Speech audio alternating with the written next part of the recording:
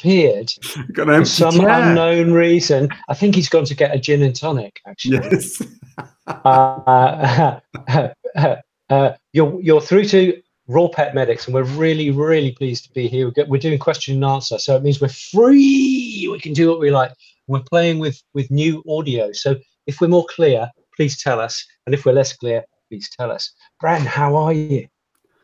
Oh, okay. Fixing my shoulder slowly. This has been a long-standing thing. I keep doing stupid stuff like waking up in the morning and then trying to turn off the alarm at the side of the bed and reaching out with my going like that to switch the alarm. That's a really good idea if you've got a bad shoulder. Yeah. And then re-ripping it. If you stick it at the other side of the room, you could launch yourself across the room over this end of the bed and then and damage your thing as you hit the floor, as you crawl to the alarm clock. How about that? I think that's a great idea. I really should have. I mean, it was one of those. I was in a hotel room and literally thought I'd best make sure I'm up for the lectures, and I set the alarm and stupidly reached across, slapped the alarm, and ended up running around the room holding my shoulder, screaming. I think I managed to wake up the whole hotel just by the fact that I needed to turn off my alarm. Were you screaming in pain, or were you screaming at your own stupidity at having done it? Thanks. At having done it. No, but that's what I would do. I go, oh no, I'm so stupid. I've just damaged it, and it was going so well. Brady's back. Shh. Right, don't you? We weren't talking about you, Brady. We weren't.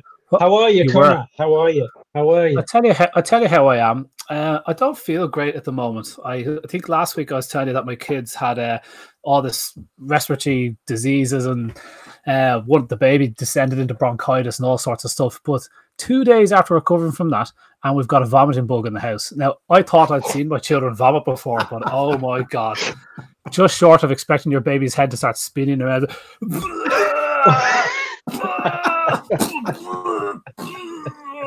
Oh, it's just relentless, and it's every hour or two, the poor thing, you know, so it's just covered in puke. And anyway, so my two kids have been through it, and now my stomach feels like it's in a knot, and it happened last night. So I was lying there going, I think I'm gonna puke, and so I was waiting, but nothing really happened. And this morning I started eating some chamomile from my chamomile collection because it's in biofunctionate, and so I haven't actually puked yet, but I feel like somebody has a tight grip of my stomach, so it doesn't feel good. There. I was just wondering what you were going to come up with. Yeah, so I had a potato for tea, very Irish, a single potato with a bit of butter and salt, and it was actually very tasty, but nothing else. Anyway, that's how I am, lads. A little bit under the weather, but still fighting fit. Yeah, fantastic. I'm very well. Thanks for asking, lads.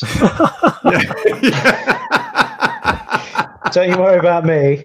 I'm in the shed. It's a little bit chilly, but I'm doing all right. I'm actually doing my Steve McQueen. Look, I got myself a polo neck. What do you think, guys? I think it looks well. I think it's going good enough for Steve McQueen. Good enough for me. Yeah. If you haven't seen Bullet, watch it. Yeah. I have no doubt there'll be lots of comments about roll necks being either absolutely great or absolutely terrible. Yeah, there we go. Listen, guys, you like them, Nick. Anyway, that's the main thing, isn't it? Yeah. I think so. I think I do. I think so. Yeah, I think so. Yeah. Very warm. I just let my wife do everything. It's just like I literally can't dress myself anymore. I mean, once you relinquish your passport going into the airport and she minds the stuff, that's when you know you have just stepped away from all responsibility. And like now I just follow her through the airport, like days. I can barely travel on my own. When I went over to see you guys recently, I was scared. It's like scared of an airport. I've been on millions of planes. But so now it's the dressing. Like, can I wear this with this? No, you can't wear that with that. And I come out and go, yeah, that looks all right. So, oh, thanks. But I can't dress myself now. Like, if she's not here, I don't know what to wear. What are we talking about, lads? Jesus. How's your? Thank you, Karen Reid.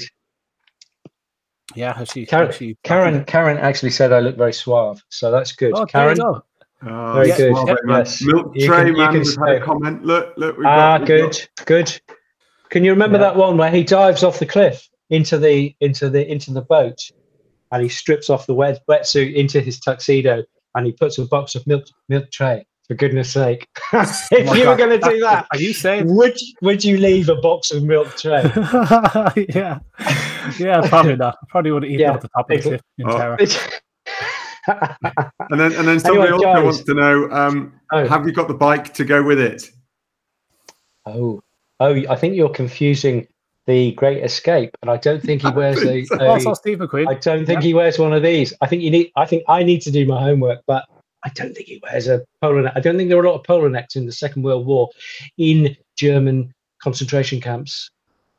Maybe not, Nick. But I haven't done a lot of research, so I will look into that one for you. I think he wears a shirt when he goes over the lines going into Switzerland. It's very sad. Cool. Very sad. Anyway, we're digressing. Yes, we're we doing are. an answer this evening, aren't we? We're doing Q&A. We've got lots of Q&A set up. So thanks for your Q&As, guys. I got some from my Facebook page. Some were sent into Patreon, RawPetMedics on patreon.com. So thanks very much, guys, for all your support there. It's been really good and consistent. So it's reliable for us. And thanks very much. And Pete is on the 3rd podcast now. So once we've got 3 or 4 together, we'll let them all go at once. That's why we're wearing these earphones, if you're wondering. It keeps the audio pure, no ping back from the speakers. Nick? Just a thought. Several people have said they don't understand what the whole Patreon thing is. So I'm just going to say it in words of one syllable, as I understand it. Basically, what happens is people are able, because people were asking, we want to contribute. So what we did is we got a Patreon account where you can put in 2 quid, 3 quid, 5 quid, 10 quid, whatever you fancy. Just once a month, you just say, right, you guys are doing this week after week after week, and we are going to contribute to you 2 quid, 3 quid, 5 quid, 2 quid, 3 quid, $5 every month, because we want to support you. And what we're going to do with that money is we're going to do some analysis on some kibble, and we are going to turn these things into podcasts so that you can take us on your walks with you, and you can hear Conor saying inappropriately rude things. There you go. That's what Patreon. So it's patronizing. It's like you give us a few quid so that we can do our thing, and we're not spending it on lollipops. I promise you. Okay, Bren, we're all done. We're all done. Conor's gone. Oh. Just on. You're joking. Oh, here he is. Why? What? I think he got bored of you speaking for a moment. He just. I got bored of me speaking. I can tell you. We just thought we'd leave Nick to it for a moment. Going off to get a gin and tonic. Can you see me and hear me? We can. Yes. Okay. I can't. As I said, error occurred on the bottom of my screen, so I don't know what's going on. But anyway, guys, we're on the Q&A. So is that where we are? Does anybody want to start off? I've got a cracking one that I just want to burst out there. Conor, you need a microphone. It's really tinny. Yeah, just try. Oh, he's off again. There we go. He's got an error on his screen. So just does everybody like my cut? This is I'm drinking tea this evening. These guys usually drink old and ancient reds and Chardonnays and all sorts. So I'm on the tea. So cheers, everybody. What he's not telling you is there's actually gin in that cup. Look, I'm not going to pull the wool over your eyes. Not that I could, guys. Not that I could. Here's the tea. Is the man back? Back again. Does my sound better now? Yes, perfect. Brilliant. Perfect. Well done. I can hear you perfectly. I don't know what happened there. Sorry about that, guys. Anyway, listen, we're 10 minutes in already and we haven't even started answering their questions. This is why our questions pile up. We've got questions back from about half a year ago from our first Q&A. Yeah. Barbara's asked this question a few times, so let's start off with this one. Let's pretend my dog is after eating some pretty savage poison and I feel like he needs to get sick very quickly. What are the veterinary tricks for making your dog get sick? Should you need to? Do you recommend it at all? Brendan, 1 minute, go. So there is a veterinary drug called apomorphine. Okay, it's now a licensed drug, something that's available from TVM, which we use and is a licensed alternative, and it's predictable. So it's in the right dosage for dogs. We're no longer using a human drug, and it is something that means that when you get to your vets, within minutes, as in literally a minute of giving this drug, it will make your dog sick, predictably.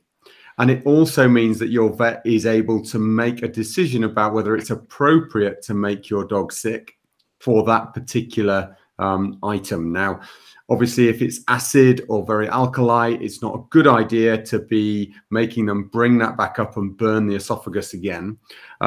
If it's a toxin, which, however, is one of the foods, for instance, like chocolate or something like that, or some of the medicines like ibuprofen and things along those lines, then making them sick is appropriate. Making them predictably sick is appropriate. Now, in the bad old days, let's say, we used to use things like washing soda, and we used to use things like mustard and milk as ways of making dogs sick. But honestly, this is one of the reasons why it's quite important to have a vet who's relatively local to you to consider the conventional treatments for if you've got those things. You don't want to be driving hundreds of miles to be trying to, get that drug administered, because the stomach empties, depending on what it's eaten, the stomach could empty of those contents within the hour. If it's a liquid feed it's taken. So we need to give something that's before the hour's up is going to make them sick. So I think, that's probably my 5 minutes up, but I would say predictably apomorphine is there. There are some tricks I used to use before apomorphine was available, and that's mustard and milk and the option with washing soda. Yeah, I completely agree with that. It's just, I had a very interesting conversation with my brother-in-law about 3 weeks. I was on my way to work, and he rang me and said, the dog has just eaten you. Yeah, not as in you, but YEW, which is extremely toxic, okay, especially the berries, okay, just a word to the wise. They do find, apparently, they find cattle with you still in their mouths, dead on keeled over. So with cattle, it's very, very toxic. With dogs, it's toxic. So he wanted to get that out, and I wanted to get that out, and he didn't have a car, and so he was stuck. So I went for the soda crystals, and the way to use soda crystals, there is a caustic element to it, so it's not ideal. However, it's better than YEW, and therefore he got a small kind of marble, or a bit smaller than a marble-sized crystal, and just stuck it down the dog's throat.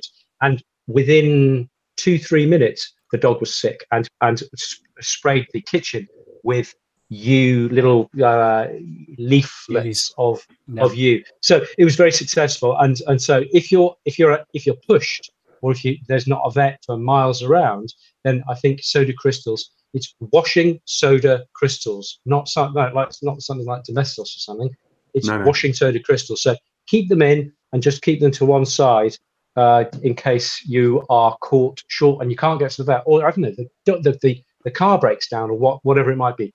Washing soda crystals, not bicarbonate of soda, washing soda crystals. So they don't sound nice. They sound like they do the job. Tell me, how do you get milk and mustard down a dog's neck with stuff you have in the kitchen? How could you possibly do that? My dog would not have a single bit of that. Literally, you dissolve as much English mustard into milk as you can, and you basically, you get a syringe and feed them like a goose. Or the basting syringe that you've got from Christmas. Wow. But there would be one of the risks there would be with inhalation pneumonia. Yeah, if you're sticking that stuff down his throat, it's like it's not a nice thing. I do have some dogs that would drink it because it's milk, and then before they know it, they suddenly go, "Oh, that's not the milk that I thought it was." But these are old remedies that we used to use. Honestly, if you want predictability, get the apomorphine. Absolutely. Apomorphine. Now, I've seen a few people say, what is for some minor toxin? Look, that's all very well. Yes, of course, you could use activated charcoal. We do use those things in certain circumstances, especially when it's gone beyond the hour, or, it's likely that stomach is emptied. But those activated charcoals can be really, really useful. They do them in various liquid forms rather than just being dried pellets. And you feed them that until the feces goes black. So you just keep topping them up every half hour to an hour. and that's great at adsorbing some of those toxins, but it's not the be all and end all. And if it's a really bad thing, it's often better to get those toxins out than try and keep them in all the way through the gut. And then you've got to make that decision. Is this a mild toxin, or as Nick just pointed out with something like you, is it a fairly severe toxin? And I think that's unfair of us to put that onto you guys watching, that you can make that decision about the level of toxicity in some of those things. I like that tip actually, Brendan, where you're saying about the compound that you guys use, which I can't remember the name of it already, so if I've forgotten, maybe these guys have as well. But to ring your local vet and ask them, do they have that in stock? Because you'll need to know which vet to drive to. There's usually a few options around the place, so if the vet doesn't have it in and you're a client, they'll probably get it in to have it on the shelf, wouldn't they? It's not the sort of thing that's going to go off very quickly, I imagine. I would say it's standard issue. I'd say every vet in the country will have some. Okay. Now that it's licensed, apomorphine, should be so Emmy dog. It's licensed as, and Emmy dog is pretty much. I don't think there's a vet that doesn't have that. It comes in a pack of 5 vials. So if they've used 1 vial for a dog, they're going to have 4 more. It's very unlikely they're going to have 5 dogs in a row that are going to need it on the same day. Let's do a. Sorry, Nick. Sorry, I'm just looking at the side here. People are talking about hydrogen peroxide. That really is pretty caustic. Yeah, good for your hair if you want to go for super blonde. Oh yeah. But I'd say not for down the hatch. Yeah, not for down the hatch. The follow-on question really from that is, what about the other end? So dog with diarrhea, guys, give us your best minute on dogs with diarrhea, your favorite tips. A bit of diarrhea, nothing dramatic. What's your favorite tips for a dog with diarrhea? Nick, you're first. Okay. All right, I'll go first with this one. So there's 2 types of acute diarrhea. Acute just means it suddenly appeared, as opposed to chronic, which means the dog's been squitty for 6 months. Okay, that's it. Yeah, that's the only difference between those 2 things. So there's 2 types of dog with acute sudden onset diarrhea. There's the healthy, happy, I'm still waggly and healthy dog with acute diarrhea, and there's the I'm not right and I'm dehydrated and I'm really feeling terrible type dog. Okay, so those 2 dogs. The sick dog you need to take to your vet. I would say, I'm just going to keep this really, really simple. The bright and healthy dog, I would say you've got, just as if it was you who had the squits, you wouldn't be down at the doctor's. Okay, so let's talk about the healthy dog who's got the squits. I would suggest that you put them onto very light food. You continue to feed them. In the old days, we used to starve. I would put them onto light food. I'd be thinking about bone broths. I would be thinking about marshmallow or sustainably sourced tree barks, slippery elm. Yeah. And I would ride it out, and I would put them onto the food, which you know to be just the absolute mildest thing you possibly do. And you just run with that. And they should, if it's just as simple, they've got a ham sandwich in the woods or something like that, they should be better within 2-3 days. Sounds good. Brendan, you got any wisdom to add to that? Yeah, I think you're absolutely right. There's certain levels of diarrhea. I think if there's any blood, if it's seriously watery, if there's vomiting at the same time, I think Nick's absolutely right. They're likely to be dehydrated and are likely you should be going to your vet so that can be assessed as they need fluids. I think for the mild diarrhea, that's sort of like pasty, maybe a bit of mucus, it's coming and going. Maybe they've had it for just, they've eaten something a wee bit off color. I think green clays can be really useful. The monterillamite clays and things like that as well. Now, you'll often find these in that paste, that probiotic paste that you see from Protexin paste. Do them, there's loads out there, isn't there? And I think, they can be really useful for sort of 24, 48 hours. Slippery elm, a lot of people have talked about slippery elm in here, and absolutely can be really useful as well, especially for the sort of colitis, that jelly mucus types diarrheas with straining. And I would definitely say fluids, mix them with bone broth. Okay, that's a really good, guys, I like bone broth, and I would just say that's a really good way of ensuring that they're going to take that fluid on board. Some people will use Diarolite, you know, for the kids, the non-flavored versions, mix that up in the right proportions. That can help. But honestly, if you can just get the fluids in with bone broth, that does just as well for me. Nick said not almost better with the bone broth, because you've got glutamate, which will help with the lining of the gut. It's very, very hydrating. It's very delicious. So I'd go with the bone broth rather than the hydration fluids. You know, if you've got some, so there's a good reason to keep them in the freezer. Yeah, perhaps. Nick said to fast, not to keep feeding Bren. Where are you on that? Then I'll say where I am. Well, I actually think that the gut health needs to be supported, and there's a lot of people that talked about starving for some time, and I think there's a lot of you know, giving them 24 hours fast just to allow their gut to settle. But I actually think that giving bone broths and feeding, you know, the gut flora, the good gut flora, and feeding the enterocytes is actually a good thing to be doing. So gentle, absolutely. You don't want to be giving them, you know, the hottest curry you can find, or anything else that's suitably irritant.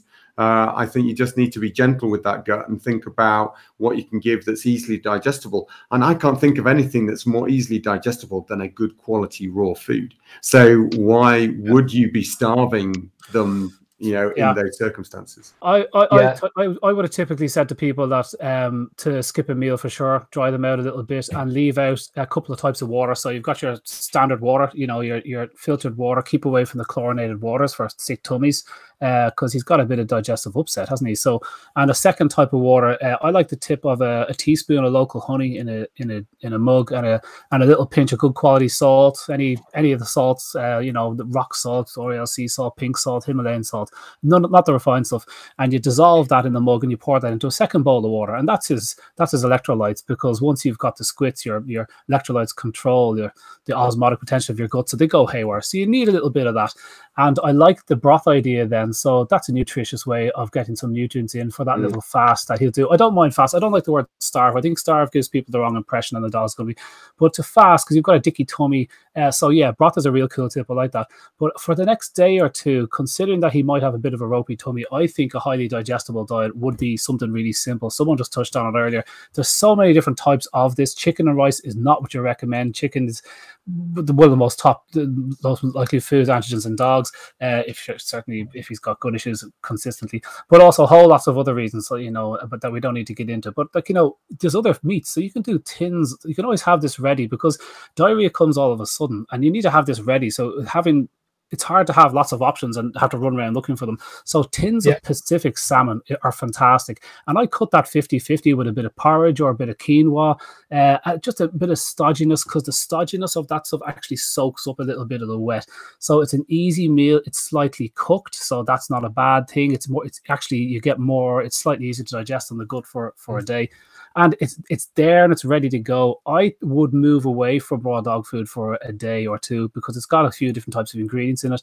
And I kind of see that kind of little salty Pacific salmon meal. So fish and potato, yeah, even like any bit of meat with a little bit of carb, I would lean on for just a day, 24 hours, 48 hours, and then move back onto my raw as quick as possible. And then, yeah. I think it's really important here that we just also inform people what happens in the gut to understand why they've got diarrhea. It's not about how liquid the stuff going in the front end is how liquid is coming out the back end. Okay. This is all about, you do realize that 90% plus of the fluid that goes in the front end is absorbed in the small intestine. And then ultimately what the body does is that it will rehydrate the feces going out the back end. Cool. You know, and therefore, if it feels there's a toxin in there, an irritant, that's at the point where it will flush the chain and actually pump fluid into the gut, back into the gut to make the diarrhea. And it's really hard. You're more likely to help the gut by, one, giving a probiotic. So if you're talking about porridge or something like that, then, sorry, prebiotic, you're talking about porridge or something like that, is feeding the gut friendly bacteria and helping them to survive and outstrip those that are dying off. or you're giving something like the slippery elm that's going to line the intestine and stop those toxins irritating it, stop the body from flushing the chain. So there isn't really a way of bunging them up, I don't think, with a stodge of any description. Yeah. And I think for acute sort of like one-off diarrheas, now if they've got chronic diarrhea and they've had it for like a week plus and you're going to continue to feed them the same thing over and over again, obviously, yes, I'm worried about that antigen getting through into irritate the body and possible allergens build up. I think if it's a one-off, I'd be quite happy with a chicken bone broth, support, or just plain chicken or just plain fish, as you said there with a tin for that period of time. You can within 24, 48 hours, the diarrhea is resolved. Yeah, you can't soak up water though. Chia seeds, psyllium husks, still right, seaweed fiber, all those things suck up water and produce a slightly firmer poo in diarrhea dogs, though, do they not? Yeah, well, that's the biofunction. That is lining the gut and a prebiotic. That's how psyllium husk works. Is it? I thought it was the fact that it's a soluble fiber, just like chia seeds, and like it's chia seeds in a glass, it just soaks up the water. And it slows the passage of digestion as a result, as opposed to indigestible fiber, which bulks the stool with water and shoots it through. Has the same effects in dogs as it does in humans, isn't it? I think Nick's going to have to pull this one. Yeah. Right. We're done, guys. I'm going to say Fiona on Patreon, who we now all understand very, very clearly, says, and I'm going to just summarize it, Fiona. Thank you for your question.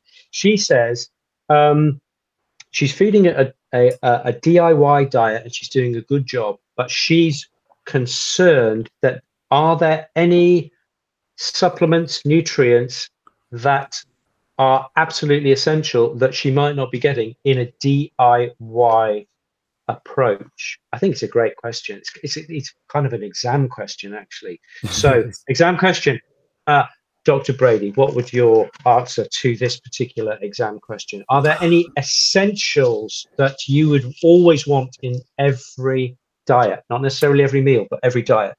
I think essential is probably a strong word. I would say I would struggle to come up with an essential supplement that the dog absolutely has to have, because if I thought there was an essential supplement, Dudley would be getting it every day.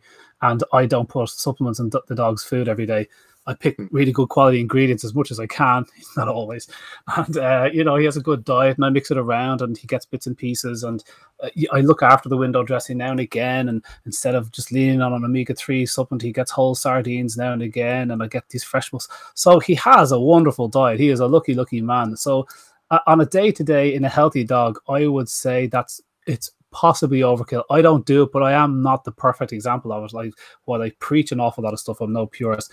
But if I was to lean on supplements, like, any nutritional supplement, my favorite is always going to be seaweed. I'm always going to say that seaweed is just, as an all-rounder, highly digestible source of really readily available vitamins and minerals, iodine, which you don't get in very many other places, but also just these compounds that don't exist above the waist, fucoidins, fucoxanthin, all these alganates. It's just so beneficial for the dog. So he does get these seaweed supplements that I have here all the time, but I wouldn't say they're absolutely essential. I would kind of say that his meat, bone, and organ mixes of high quality are essential, and the rest of it is fancy window dressing that I lean on. Like I would throw a handful of mussels or an egg or some probiotic yolks and blueberries out in the grass. I do, but I wouldn't. I'm not sure about essential. What do you think, Nick? You've got a question. So no, I'm just thinking. Yeah, you can see that I'm thinking. Okay, so what you're saying is that you do think that the omega-3s are essential, but you give them in waves of different foods. So exactly. So you're not supplementing, but you are saying they need to be there somewhere in the background. So as part of the scenery, they need to be there. So great. Okay, so that's a really good. So omega-3s, I completely agree. Omega-3s. So Bren, what I was going to absolutely call him out on making sure that whatever foods you give have those fatty acids in, and giving some way of giving that. I think there's some essential amino acids, and I think again that should come in good quality raw foods. So trying to go, oh my God, I must give this. I think if you've got, I'm not one for giving a fully balanced absolute everything is in everything every day. I love to give the variety, as you guys do, you know, and I think, you know, varying the amount of organs, varying the types of organs that they're getting, you know, whether they get tripe sometime and tripe others, not tripe others, that's, you know, really a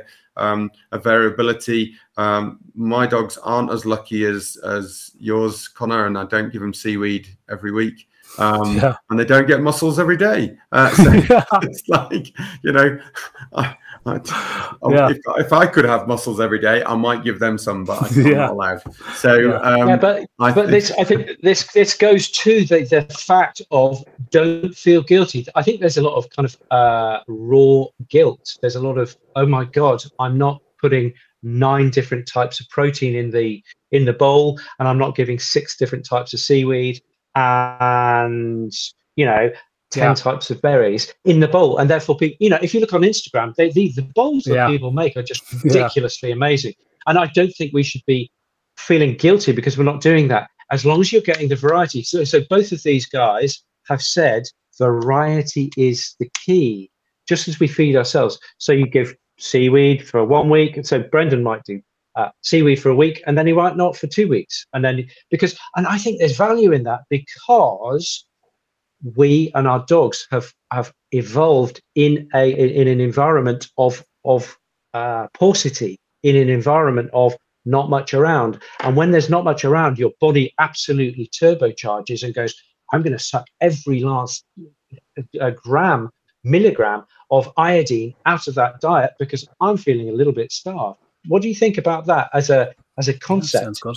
A little bit of paucity, there's probably a better word for it, but, you know, a little bit of lack of certain nutrients. I think giving all the nutrients all the time, it's like driving along with your foot on the accelerator in your car the whole time. It's like, we're going to put the best possible fuel through the engine all the time. You're going to burn through that engine much more quickly than if you're just going a little bit of gas, a little bit less, a little bit gas, a little bit less. What do you think? Just as a concept. I would also say in that, you know, we know that some of these nutrients compete with each other to be absorbed. So if you've got everything in full quantities all the time, then actually you're starting to go back to diffusion. You know, there's sort of like, it's just got to be in the gut. And this is the big problem with highly processed diets, where they're reconstituting with lots of these additions, is that actually things start to compete with each other. So they've got to up the levels. And then before you know it, you've got excess amounts going into the diet purely and simply to try and keep up with what the body needs. When actually, if you can give a bit of variety and, you know, some of the levels of zinc might absorb better, and then you've got manganese may absorb better on another day, and then you've got, you know, some of the iron salts, and then you've got, you know, and so it goes on. And you've just got to, that's the beauty of variety, is it's giving different levels, and the body can actively transport, you know, it's one of the ways that it takes stuff out of the gut, actively transport those ions into the body when it needs them and stores them. You know, it has the ability to sort of sequester these in the body tissues for when it needs them. It's nuts, isn't it? It's mad, really. And those that are even more precious to it, that it can't do that, it makes it himself. So they make these, like, it's phenomenal that people think that it has to be in there every day. That's not how we eat. It's not how the dogs eat. I think there's a lot of pressure on people to, like, you know, get it absolutely perfectly right, or the dog's arse will fall off, or they want some mineral you can't pronounce. You know, like you're going to be fine. And so I don't kind of tend to say that. Like Brendan says, look, if I see a cheap bag of mussels in Tesco's, and they're all coming from Scotland at the moment, so it's just unbelievable value, you know. So like, you'd have a bag, but when it runs out, I don't rush down to buy more. It's like, when I think of it, and so I think good quality meat, good quality ingredients, that's going to be your saving grace, and variety and that kind of stuff. I wouldn't say this. So I think we're all kind of agreed there on that. There isn't probably. I think so. Absolutely, we've absolutely got. I'm going to shop in Tesco's. Huh? Are you allowed to shop in Tesco's? Well, yes, we are. We have a choice, but I mean, it's either Germans or the English. I mean, so we have to pick one. I've also got Super Value, but yeah, Tesco's doesn't have mussels. There we go. I've just okay, guys. Yeah. I'm going to put in another Patreon question, and this is from Heidi, and she says her cat. This is a cat question. Her cats have had really pretty ferocious harvest mites. and one of the cats who wouldn't take a herbal preparation was so bad he had to have a shot of steroid, depomedrone, which is like a 3 to 4 to 5 week shot of steroid, and that did the trick. Any thoughts, Connor? Have you come across harvest mites at all? You either have or you haven't with this. Absolutely haven't. People have asked me on my page a few times, but as I said to them only a few months ago, I said, look, I'm only going to be Googling for you. So I hate that. If I don't know, I'm not going to offer an opinion. So I really don't know anything about harvest mites, but I have seen very knowledgeable raw feeders, and I know one of them's here tonight, struck with harvest mites. So I believe in them. It's not like they're some sort of ghoul that sometimes I'm a bit willy-nilly about fleas and worms and the stuff that I seem to be able to handle. But harvest mites, no, I don't know. So I'm eager to learn. Yeah, come on, Nick. You've got a preparation probably on one of the shelves behind you, haven't you? I should have, mate. I should have, because I'm not going to get dinner tonight. But my darling wife produces these amazing things called Dermadog. Dermadog.com. She's got the .com nowadays, and this is not it. This is, thank you for that plug, by the way, Bren.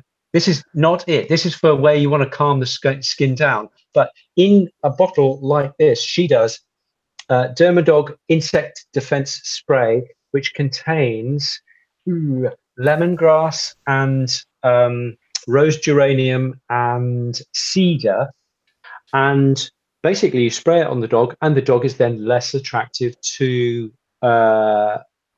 harvest mites or ticks or fleas. Less attractive. It won't nuke them like Bravecto or Advocate or something like that, but it will definitely push you in the right direction. Now, what I was going to say was you can also use internal. So there are things like Vermex do flea and tick. They do a herb preparation, which makes your dog or your cat less attractive to flea or ticks.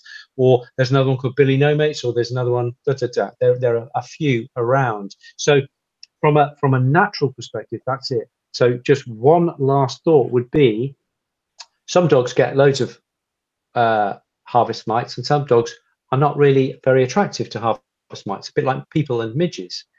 And also, some dogs get harvest mites and they're not very itchy. My two, thankfully, Bluebell and Mouse, bless them, they are naughty, naughty girls.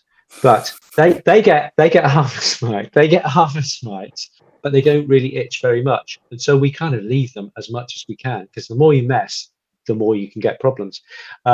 Whereas there are some dogs who you just find one harvest mite and they're scratching themselves like crazy. So that's kind of the context. And if they're not too bad, you can get away with natural products. And if they are bad, you're going to have to chip in with the pharmaceuticals.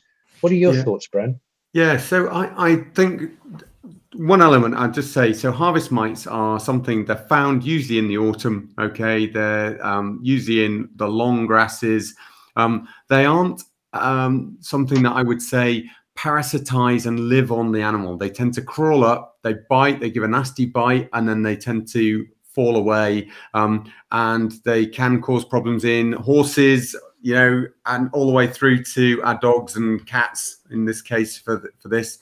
I would say if you're going to use any of the aromatherapy oils, please make sure that you offer them to the animal first. Put a little cloth with some drops of it on in their favorite bed, and if all of a sudden they don't ever sleep there again, then don't use that by wiping it on their legs as a repellent. It's not a good idea.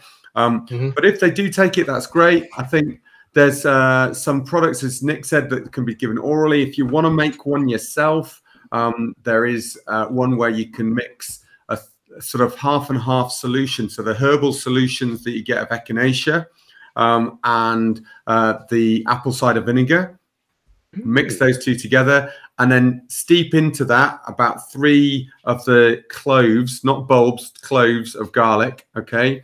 Chop it up fine and just steep it in there for about a week or so. And then after that, you can just give 5 mils to a 10-kilo dog, okay? Like on a daily basis in that sort of season can be a really useful deterrent. Now, I find that there is a product available online. I think it's called Ticked Off, that uses probably more accurate you know, additions to that and may use garlic oil instead of the steeped garlic. But if you wanted a homemade option, give that a try. I've seen people use it and it's gone down from them being infested with like 20 ticks down to like 1 or 2. Doesn't totally obliterate them, but it at least, you know, keeps the numbers down. I think if you can't necessarily do that yourself, or you want, you know, something to kill those harvest mites, conventionally, people have used topical fipronil on those areas. Because the mite doesn't live long enough on the animal, then you need something that's going to kill it pretty quickly when it jumps on the lower limbs. I wouldn't be an advocate of fipronil myself. I think there's many other ways, and I think you've got to assess if it's an issue for your pet as to whether that's a problem or not. So have a look at some of these other options that are out there. Fipronil is the ingredient in Frontline, but you'll also find it in kind of Johnson's, this, that, and the other that you'll get at the pet shop. It's been out for 30 years or so. Yeah. So you can get some cheap products as well with fipronil with an F. Is that the one they're asking us not to use? That's right. Yeah. Is that the water table? Of the killing bees and everything else. Yeah. And so, like, I assume we've harvest mites here in Ireland. Is there any sort of? I'll come back to the ticks thing because I wanted to ask you about Lyme disease. So just to remind me about that. But I put up a post on Facebook of a good few American kind of followers, and they've got a big tick problem. They know their tick stuff. So I said, guys, who's in a very ticky area and has had success with natural products? Tell me what those natural products are. And the two that came up was exactly what Nick's after saying there: rose geranium oil, which you can actually drop on the neck in some form. Don't quote me. And it actually can permeate. It can kind of live in the dermal layers of the dog, so it actually works in the same way as some of the drops, which is fantastic. And the other one that came up was cedar side. The original cedar side, the actual gum from the cedar tree, because there's loads of synthetic versions of it that are cheaper, but true cedar side is very pricey. And all, you see it mentioned on the Appalachian Trail when the guys are doing all the hiking, and they swear by the cedar side. So they said there are two very potent anti-tick things. But as regards the actual, was it sandflies, harvest mites? Harvest mites are still new to me. Is there any argument for dogs being more prone to these because they aren't healthy? Would they be more prone to these bugs if they're not healthy? Cedar side. Very good. Cedar side. Thanks very much. I thought he was trying to show us the bill there. I was right. It's high technology, guys. Yeah, it is. Brendan, like that. Brendan, he's got all these digital. Yeah. What about, lads? What about ticks? Have you ever seen Lyme disease in a dog? Lyme disease. Yeah, I have. I had a Labrador with Lyme disease. We think he had ascending antibodies to the Lyme disease test, and he was ill with kind of diffuse bit of hepatitis, a bit of his joints were a little bit of polyarthropathy and what have you. But he was pretty good in himself, and so we used. He went on an antibiotic. Sorry, guys. Whose name I can't remember, begins with C, Brendan. For Lyme's disease, begins with C. Were you using... Doxy is the one. Is it not Doxy? Doxycycline. Yeah, Doxy. Doxycycline begins with D, not C. Begins with a D. Close, but no cigar. That's what the British Army take before they go training in Exmouth, because you're crawling through long grass all day, and so many of the lads are getting sick that they said, you're going on Doxy for the 3 months of this training out here in these fields, because this is just prone tick area and they're crawling through the grass. Isn't that interesting? They take it as a preventative because they know just to lose 10% of them would just be too ruinaceous to the kind of training. Isn't that mad? So it's a real big problem. Wow, that's going to really screw their microbiome. Yeah, exactly.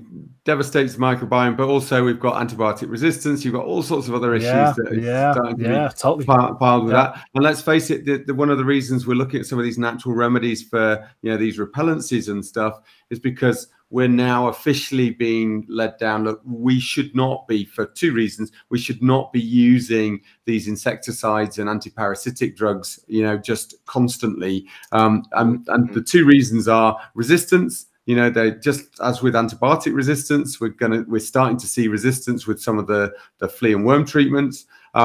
And we're also looking at the devastation to our environment, what it's doing to the natural nematodes within the soil layers, and also the insect life, and the knock-on effect that has to all of the wildlife that's around. So, yeah, we do need to be really careful about how we use those antiparasitic drugs, and not just think that actually I'm going to save my dog from itching from a couple of fleas, and therefore I'm going to give them a whole year's worth of product.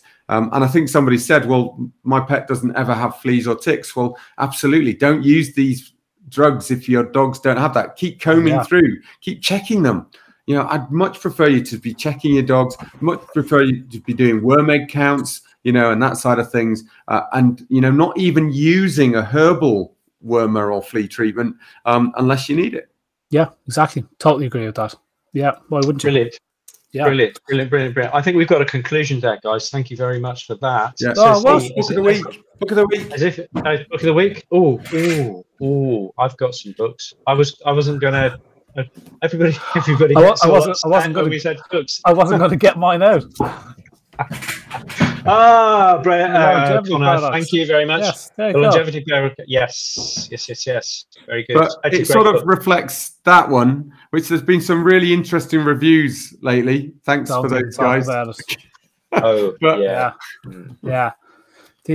Look, I think it says it all when it's still I think it's in the top 10 of the New York Times bestseller list. So yeah. Says it all, doesn't it? But yeah, that's a little bit of a Somebody refresh my memory to say, oh yeah, you should really reread that. And he's good. Even Gundry. I like that. I love that tagline: "How to die young at a ripe old age." That's quality. That is quality. Love it. It's really good. Yeah, guys, what are we going to do next week? Can I make a suggestion? No, we're not. No, but you didn't get the memo. Sorry. About 3 hours ago, she emailed to say that Nikki Kamak, wonderful North Point Pets, she can't make it, so she's transmuted that to the 14th of December, if that's okay with you. So great, that's good. And can I suggest for next week, how about we have a look at creating ratio feeding versus formulation? So it's putting diets together by eye versus formulation using some kind of software or some kind of balance, measuring everything out. But what do you think? Are you cool with that? Yeah, I mean, I'd love to show people what it's like to formulate for a company and kind of say, like, this is the kind of stuff that you have to do, and talk a little bit about what you're formulating to. And I think there's days and days of material in that for sure. What about you, Brian? You happy with that? Yeah, I'll just show them how I chuck stuff together. I agree. Totally. That's what I do. I totally agree. Taking a mic. But we are all on the same page, and it seems a bit kind of like flippant, doesn't it? But it's like that should give people solace. That, like, we do this for a living. We study this stuff every single day. Think about it all the time. And our advice to you is, don't be worrying about it. Get an idea of what a roughly rounded diet the dog. Vary it round, he'd be absolutely fine. That you'll get to 98%, and then you're just wasting your time thinking about that tiny little bit, But anyway, look, we'll talk about that next week. That's a good one. Formulation, balance, all that sort of stuff. Cool. That sounds great. Okay. Let's go for fabulous. That. Okay, very, very good. We're 6 minutes over. Connor, you need to go and see your young children. Yeah, it's and